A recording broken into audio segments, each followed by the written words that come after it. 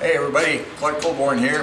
I'm in my grubbies because I'm out working in the garage, getting out the rakes, putting away the snow shovels because spring is finally going to stay, I think, this time up here in northern Illinois. And it occurred to me that I owe you guys a video. Today's preview is of My Guitar Wants to Kill Your Mama, my cover of a Frank Zappa classic. Since I'm not in the studio, I think what I'm going to do today is just play some of the song for you guys to hear and use some graphics and remind you that, as always on this track and the whole album, there's no sequencers, there's no harmonizers, there's no auto-tune.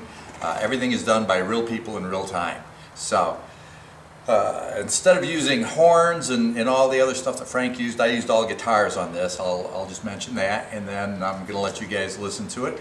But first, I want to remind you that Frank Made Me Do It does come out this coming Sunday, May 11th, Mother's Day, 2014, and it'll be available on CD Baby, it'll be available on iTunes, it'll be available on Amazon, and it'll also be available on my website, clarkplaysguitar.com.